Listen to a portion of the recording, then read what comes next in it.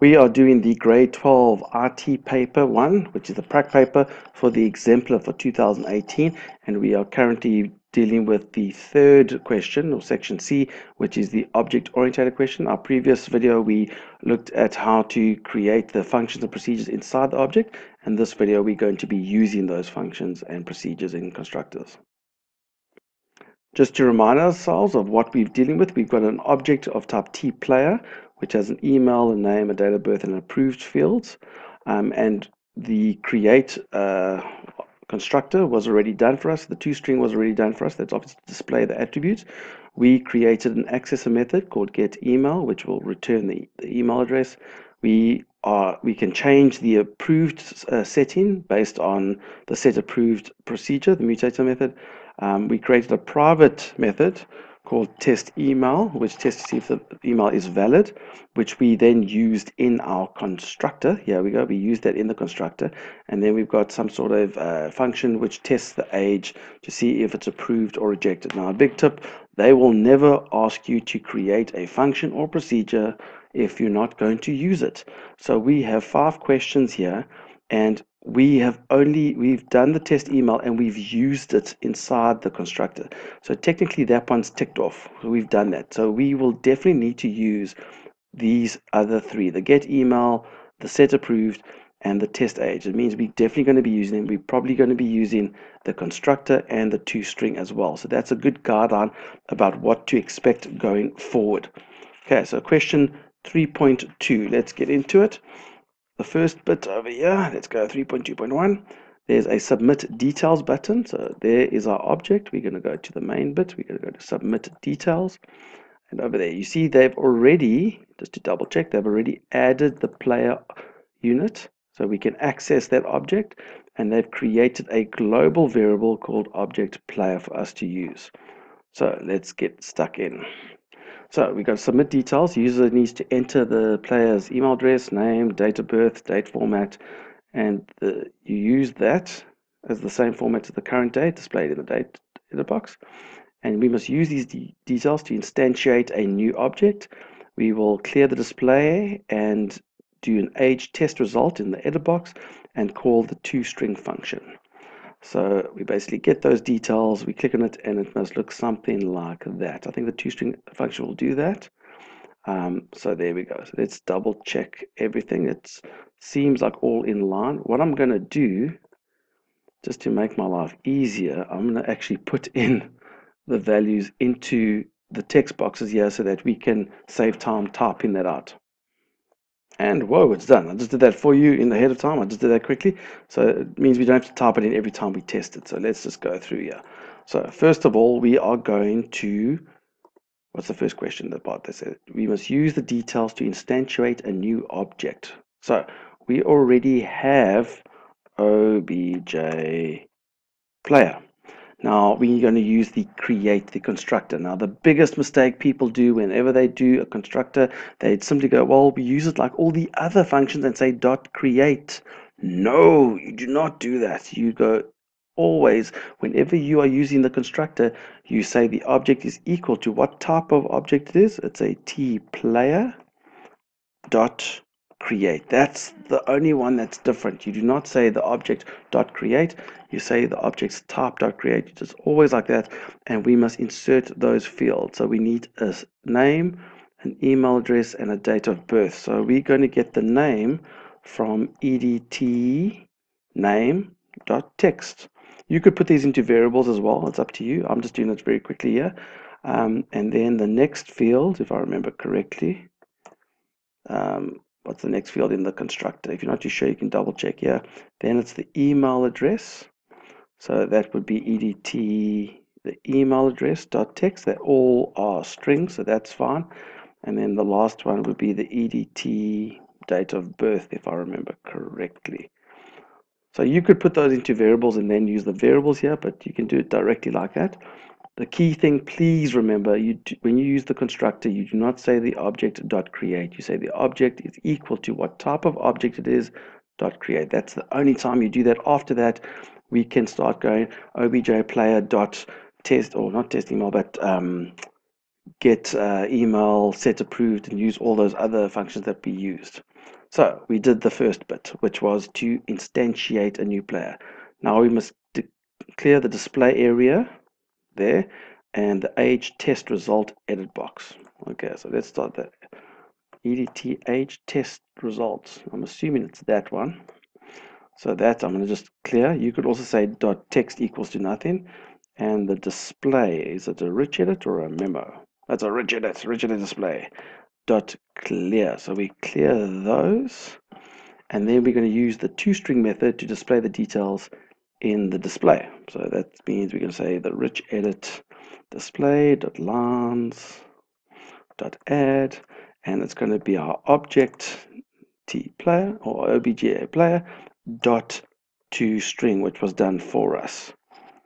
Okay, so that now we can start saying the object dot and its functions and procedures. So that's going to return that. So already we can look here. We've already used that one.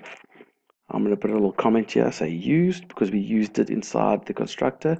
We have used that one, and we've used the toString. So we know which ones we've used, so we definitely need to use those ones still. So let's just see if it works. Isn't it nice that it's already filled in?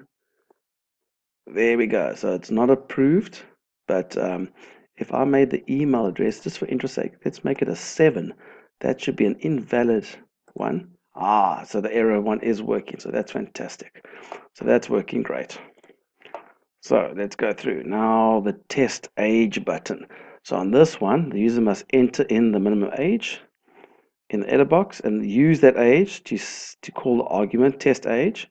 So we use an if test whether the player's age adheres to the requirements, and we display the result. So it's going to remember test age will return approved or rejected. So we need some sort of string result, and we're going to put it in the test result edit control. So that's quite easy to do. There's nothing else I think we have to do. So there we go. So let's go back here. I'm going to put in a 16 in that so we can automatically not have to type anything in because I'm lazy like that. I'm just going to put a 16 in there. So that is the EDT age. So for this one, we're going to extract the age. I want it as an integer. So age of type integer. And my answer is going to be some sort of string. That's going to be the approved or rejected. So I'm going to make that a string. So first of all, let's get the age. That's going to be from EDT age dot text, but that is a string. We want it to be an integer. So what is it? It's a string to int converted.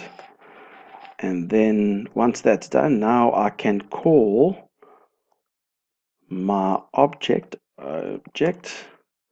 player dot, I think it was test age. It's returning a string. That's why we put in the answer, which will be approved or rejected, into a string. So I'm going to say test age. It needs an integer that represents the age. I will give it to that integer. And once I got the answer, I can go EDT age result. And the text property of it must equal to S answer. Both of those are strings. So we get the age from the user. We then send it into the test age function that we created for our object that we've currently loaded. It compares that age with the one that we've just loaded, and then it sends the answer to that. Now, just a reminder, when you test this, you can't just test the age straight away because you haven't loaded the details in the object. So you first must load the details into the object, and then you can test the age. So at the moment, it's approved. So if he's born in 2000, he'll probably be 18 years old. So if we make the minimum age 21, you can see that it's now rejected because he's not old enough. I assume it's him. Can't make assumptions like that. Okay, nearly there. Last one, 3.2.3, the approved button. Now for this button, so let's go back quickly. Let's go back to our functions. We used the test age, so we used that one. So we only have 2 more to go. Boom, and then we should be done. Okay, so this question. Use the result of the age test and the content of the email attribute of the object to determine whether the player's application can be approved. If the age has not been approved or the email address has an error, then the following message must be displayed. The player's age or email has been rejected. Also call the correct method to ensure that the approved status is false. Okay, and if the application meets all requirements, then we can change the approved status to true. So that's what we're going to do. Okay, so the approved status we're going to use. Clear and update the content of the display area to show the latest approved status. Okay, so step by step, let's go. The result of the age and the content of the email address determine whether the player's application can be approved or not. Okay, so we're going to assume they're going to go through all those buttons. So the first thing I'm going to do an if statement. So if that edit result dot text equals approved in capitals, that's the one criteria. We could do all of this again, but let's assume that they've had to click on that button to get to this stage. If it's approved, that's the one criteria, and at the same time that the email address is not equal to error. Now, remember, we need to be able to access that email address or the value in the email address field, which we can by that function. So there we're going to use this one now. There's a reason why they asked us to make this one. So, and if the object dot get email is not equal to the word error, we don't want it to equal to the word error. If those two criteria are true, then we are satisfied that they are approved. So I'm going to just put those properties. Remember, multiple criteria you put in brackets. If those criteria are true, so they're approved and the email address is not equal to an error, then we can say that the object dot set approved. We can use it. We can set it to true because it's all approved. So we can say, you know what? We've now finally used the final one. We're all done. No, there's still more to do, but at least we know we've used all our functions and procedures. We can set it to true. But if it's not that, else, if it's not approved, or if it is equal to error, if one of those is true or both of them are true, is false. If both of those are false or one of them is false, sorry, then the object.setApproved must be set to false because they are not approved. We refuse to approve them. Okay, so once that's done, but just a reminder, if it's not approved, they also said we must display this message. So we're going to display a message if it's not approved. Okay, so we're not just doing one thing here then. So I'm going to just put a begin end here. And this is the end of the else. Well, we set it to approved equals false. And show message that text. And it's not working because don't put apostrophes in your messages because it's going to clash with the current apostrophes. So if it's not approved, then we set it to false and we display our lovely little message. And then once it's done, we must clear the rich edit. Clear, because that's what it said. Once it's all done, we must clear the display and update the display, which means we must just display in the rich edit again. .lines.add, and we're going to add the object .toString function. So we clear it and we update it. Maybe something's changed. So let's run through it. Just following the specific steps. So we submit the details. We test the age, it's approved. So we're happy that the email address is valid and the test is approved. We're going to check if it's approved. It's now approved is set to yes. Fantastic. But if I change one thing in the email address, now the email address is incorrect. Although the age is correct, the approved says, it was rejected. So it's set stays or no. If I change the email address to a correct option, but the age is incorrect, so I submit the details, the email's okay, but the age is rejected, that one also gets rejected because that criteria is not satisfied. So there we go. So there we know it all works. Fantastic. So we've done all the little bits of this object, and we are finished with the object question. For the other videos in this series with the Exempler, as well as other videos in Delphi, go to our YouTube channel, subscribe, go click on the playlists and see what categories we've got available to you.